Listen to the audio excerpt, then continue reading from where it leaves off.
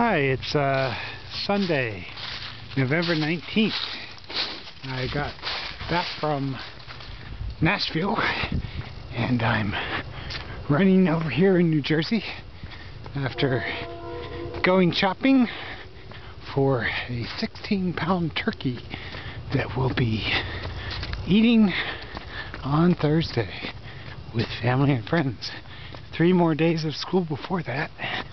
And I have some reflections here on the National Writing Project's meetings in Nashville, Tennessee over the past few days. You know, I think it's a little hard for me to have this conversation.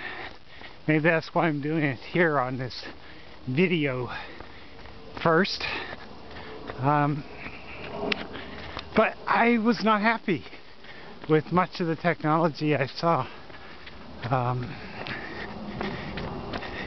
in the writing project. And lots of voices are flying through my head as I say that. One of them is Betty's, who said at a meeting yesterday, everybody seems to be happy with what they're doing. And that's my problem. I didn't see a lot of critical thinking going on. I know it's just a real struggle out there, and I know just doing anything with technology is a big deal. But I'm not satisfied with what I'm seeing, and I need to say that in a way that is not critical. It's not put down. Yeah, far be it from me to be critical of anybody. And yeah, to some degree, I miss the critical reflection of my own work. You know, if everything is okay, then nothing is okay too. And there's just not enough accountability going on at these meetings, and I mean that in a positive way. Not enough credit given to people who are really exploring the possibilities of this new media instead of kind of just packaging stuff in it.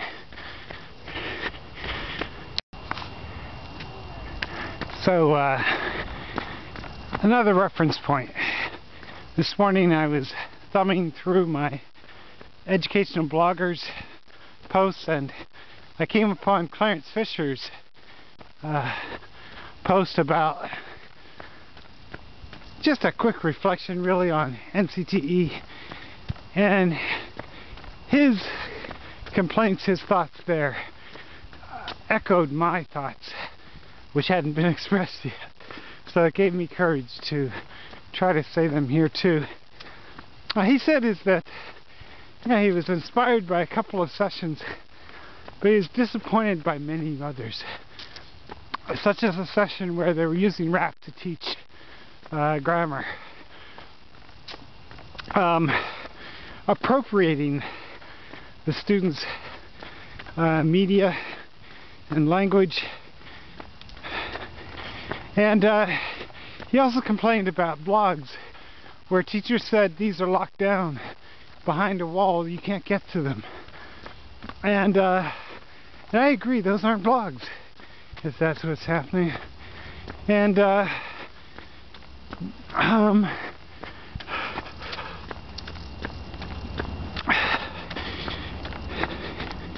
know, I quickly rush in to think, what about the personal learning space? That's locked down.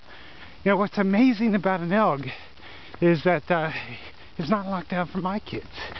You know, my kids' stuff is out there because they can make it public. Whereas Lee, who isn't ready to make stuff public, you have to be logged in to see it. So an ELG is a really nice tool for letting teachers collaborate and have different standards, expectations, and be able to do both things.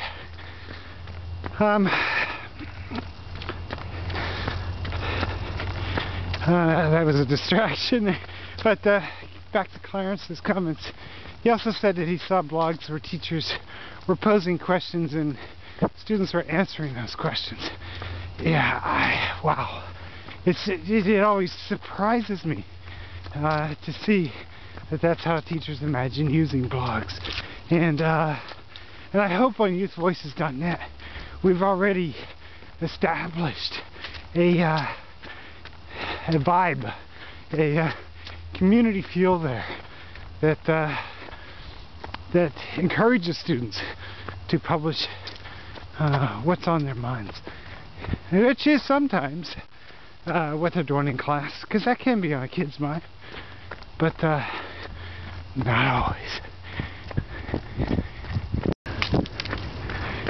So I feel an urge to just emphasize the things that I liked, the things that I think are in the right direction, and to remind myself that not everybody can be where you want them to be, where you think they ought to be.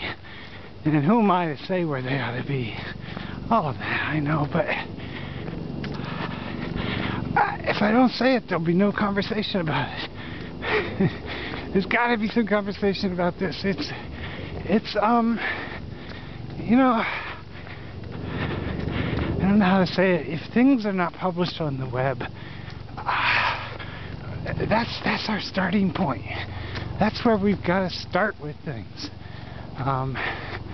And we can't be imagining that we're giving students voice unless we're encouraging them and showing them how to do that. And I saw little of that, very little of that. And too much of what is called technology work is PowerPoint, inspiration, even iMovie, digital stories. I don't want to hear any of that stuff anymore. I'm tired of it. It's not moving to me. And it's not about writing. I can't say that. I know. I don't know what to say. That's part of me saying that, at least. Can I somewhat say that? What's a digital story? It's a commercial. It's an infomercial. That's the closest example I can find for where that exists in the real world. I'm sorry. That's not good enough. That's not going to give our kids voice. And just because it's easy to do and it includes multimedia doesn't mean that it's what we should be doing. So I'd love to shut down all of that stuff and have people start again, man. Where were the wikis? Where were the blogs? I didn't see any except what I knew about already with Chris Sloan and my work and the elementary school stuff that the youth radio people were doing.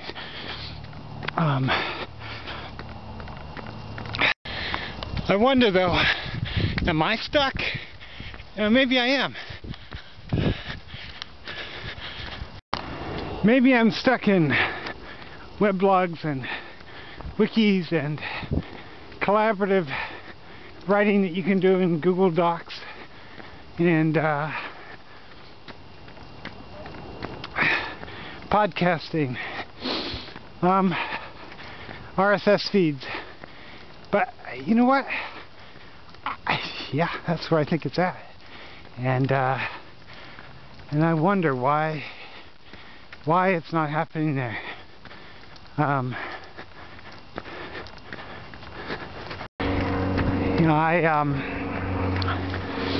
think it's time to bring back a workshop that I did, I say 4, maybe it was 5 years ago,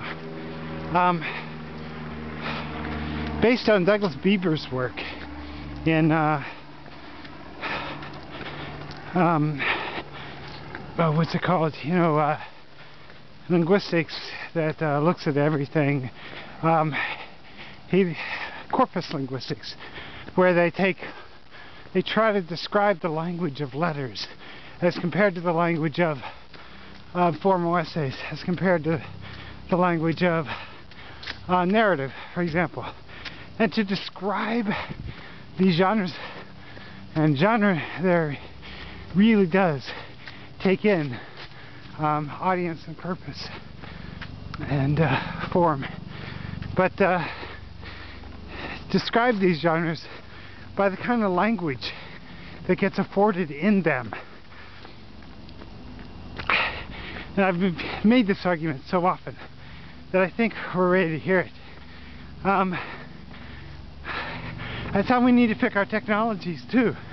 When I hear a teacher say, I don't care what technology they use just so they accomplish their purpose, I wonder, what's your purpose?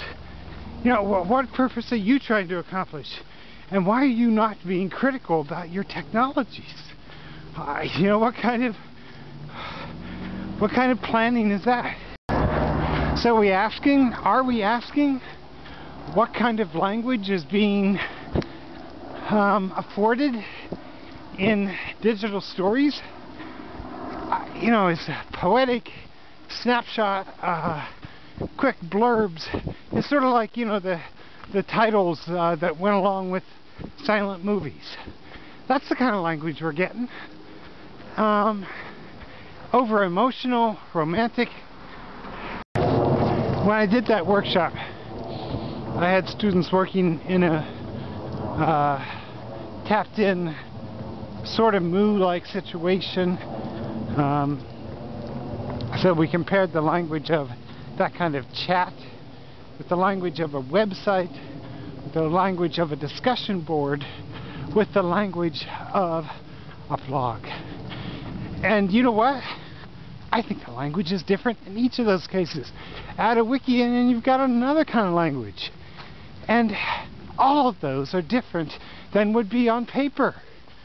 So what kind of, or in just discussion, the sort of normal media of the classroom. So, yeah, that's why we want technology. We want technology because we want kids to be able to exercise their voices with this kind of language. Not any kind of media. I don't know how to get back to this. Obviously, pretty strong felt. And I gotta work this through a little bit more. First though, I need to think about my forum. Like, where can I have this conversation? I want to invite some people on to Teachers Teaching Teachers to talk about this. Talk about what did you see that upset you at the Writing Project annual meeting. And, why not? Let's have it out. And what did you see that excited you? We can talk about that too. I saw Bud Hunt there, and what I saw that he was planning to do. I haven't seen them do it yet, but what they're planning to do around teacher research and podcasting and weblogs, really, it's pretty exciting.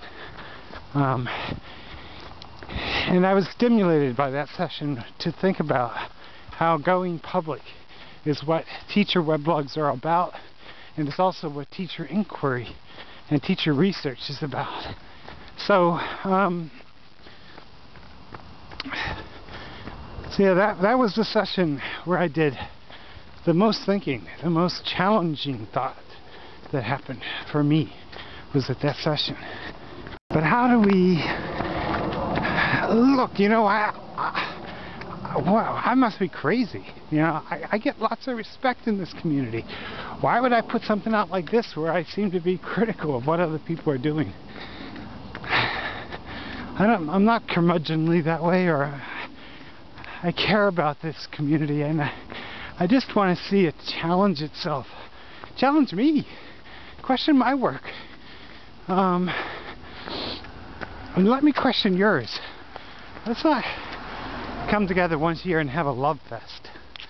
And then in the hallways talk about how we're teaching you know, how to use the Microsoft suite.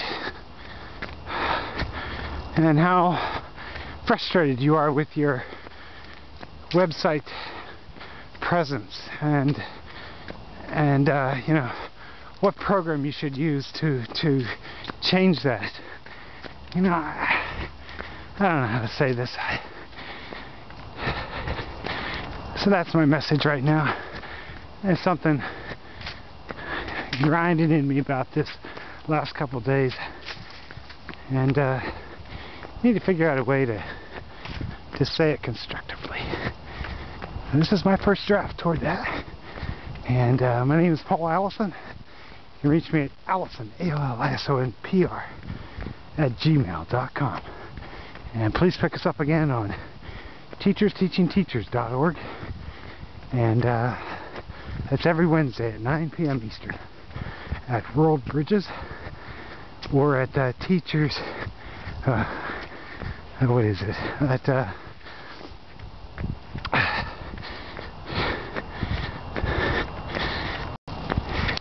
edtechtalk.com. See you soon.